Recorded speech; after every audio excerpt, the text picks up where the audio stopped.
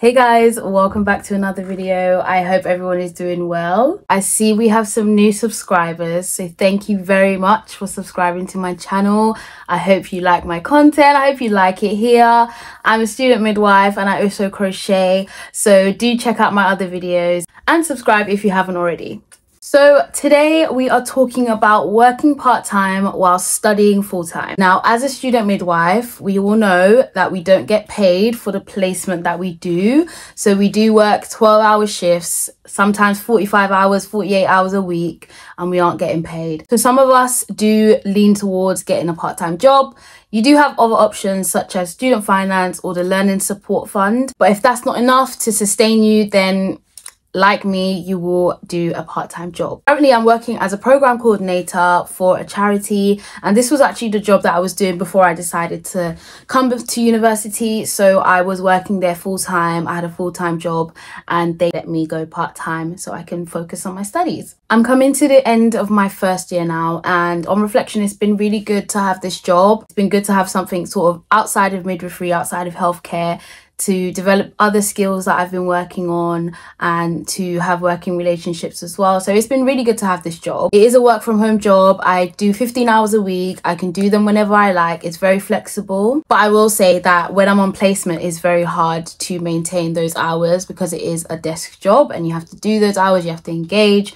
And on placement, I don't know about you guys, I have very low energy. So for me, it's been a bit of a struggle to keep up with placement and working and all of that at the same time. Because of that, I have actually decided to leave my part-time job. It was too many hours in the week. It was not sustainable, and I just realized that something had to give. I've been there for 3 years, guys, so it's very hard. It's very sad, but we got to do what we got to do. Uni is the priority. It doesn't mean that I'm not going to be earning any more money. I'm still going to be working part-time. I'm going to explain to you guys what I'm doing next. For healthcare students, a really good way to earn money is through your staff bank. So what the staff bank is essentially agency work, temporary working at the trust that you're working at. It's available to all staff to be able to pick up extra shifts and earn some more money on top of their hours. And as students working at these trusts, we are able to sign up to the staff bank as well and pick up extra shifts and earn some money that way. It doesn't just have to be at your trust that you're doing the placement at. You can do it at your local hospital as well. So that's what I'm moving on to. I'm going to be working as a maternity care assistant at my local hospital. The good thing about this is that there are tons of different roles available to you, and you could be a maternity care assistant, you can be a healthcare assistant, there are administrative roles, so there's a lot available on the staff bank. As students, we can get paid on band 2 of the NHS pay scale, and the hourly rate varies on your local trust and on the trust that you will choose to work at. One of the great things about this is that there's no pressure to fulfill a certain amount of hours each week. You do choose to work when and as you please. You book shifts by yourself. So whenever you want to do work, you book it. And if you don't want to do work, let's say for a week you don't want to work, you've got exams coming up, then you don't have to. So that's really good in terms of flexibility. Doing these clinical roles will also enable you to grow your confidence and your skills in these clinical areas.